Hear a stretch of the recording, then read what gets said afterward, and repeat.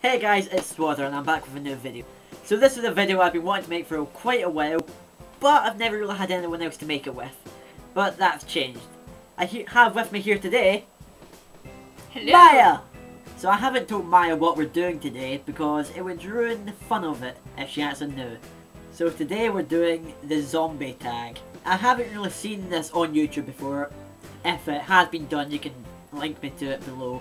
But I haven't seen it, so I'm just doing it with my own questions and stuff right now. I've never heard of this before. I think I've never seen it before, so I think I'm making it up. Okay. You crazy woman. I know. So basically, for the zombie tag, I will be asking you questions, and you have to answer them.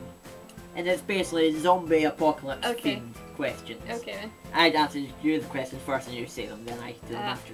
Okay, question 1. The zombie apocalypse has started, and you have to choose 4 real-life people to be in your team. It can be friends, family, celebrities, your choice. Who would you pick and why? Oh god. Stuart, because he always has survival stuff with him and he knows how to do stuff. And he can probably carry me, like, forever, so if I get injured, that's one. No, you, because you know about zombies and stuff. Oh god. You know about zombies and you're pretty cool. And, you know, I could survive with you without wanting to kill you. Duncan, I think, because he would calm me down a lot.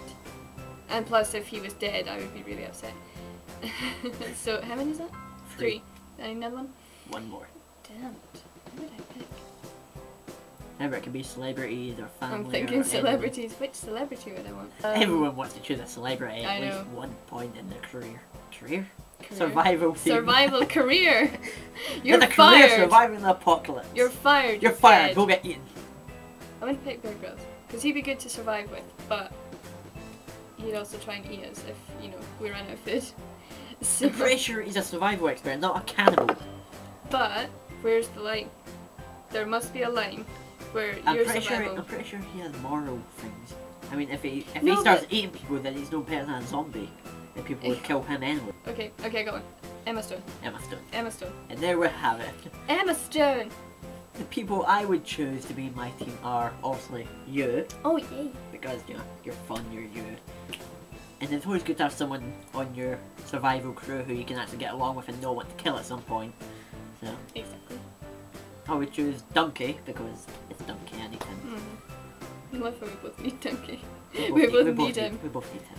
I would choose Bear Grylls for his survival instinct. Keeping cat.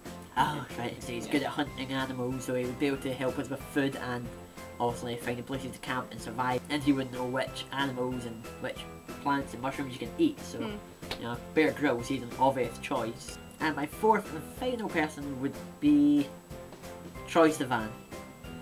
Because it's Troye Sivan. Yeah. He's a singer and he's funny and he's not the blonde one. He's the Australian one. Yeah, I think you're thinking of Tyler. I was thinking of Tyler. I mean, I would love to have him as well, but if it's between that, I'd probably choose Troye. Cute. Okay. I mean, Troy's got that singing voice, it's like he can just sing He and he can keep us all happy and lure the zombies towards us. So yeah, those are my 4 choices. Yeah. Troye Sivan, you, Donkey, and Love you picked Troye Bear Sivan Grylls. before me. During the apocalypse, what would be your personal weapon? Real weapons, you can't have anything like a lightsaber or anything like that. It has to be real proper weapons. A machete, I think. A machete. Nice choice. Because you don't need to, because if you had a shotgun or something, you would run out of ammo. Plus the noise of it would And the bring noise. all the zombies But to if you had a machete, you could like hack through anything. I guess the only downside of that is you have to get up close and personal with the zombies. Or you could just run. True, but Run away! There's obviously going to come a point where you're going to have to fight, so. But yeah, I would... A tank! Weapon, not vehicle. Weapon, okay. It's a type of weapon. But it's a vehicle, no, it's a vehicle with weapons. Okay. I would probably go for either a machete or like a katana or something. With a sword of any type, you can get the same effect of the machete, but you can also do it from slightly further away. So yeah, I'd probably go for a type of sword. Okay, during the apocalypse, would you prefer to keep on the run, constantly moving from place to place, or find a base to secure and defend? I think my nature would say find a base and defend, but I'd also be extremely paranoid. so I want to keep on moving. Yeah, but you'd be paranoid But- everywhere. So when you're yeah. moving, you're going to be paranoid. Is there something in that building? What if Yeah. there's zombies around the corner? No, So I you're going think to be I would in a secure- zombie apocalypse. You're going to be paranoid everywhere you yeah, go. I would. I think I would get a base and build up defenses, but I would have like an escape route planned out immediately. Yeah. Would be my thing.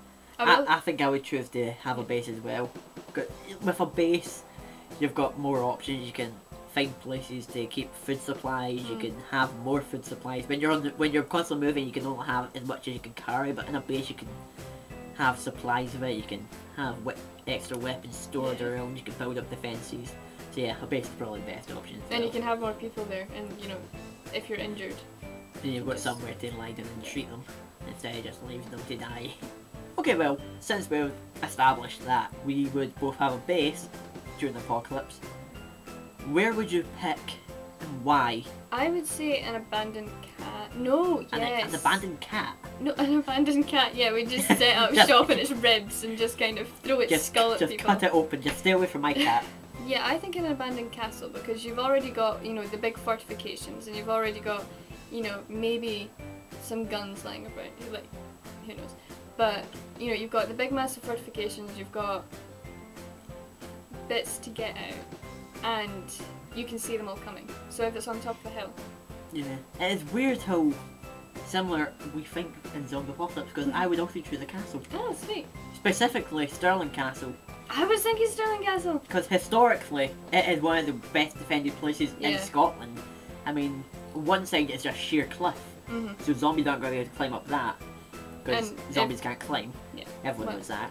And the only other way is a path leading up to it from the hill, Mhm. which can be easily defended. Plus, they've got the big walls and gates and fences around it. Yeah. Plus, inside you've got all the swords and axes on the walls. You've got all the food stores, like for the actual castle itself. And there's the cafe bit. There's the cafe bit, all the food and drink.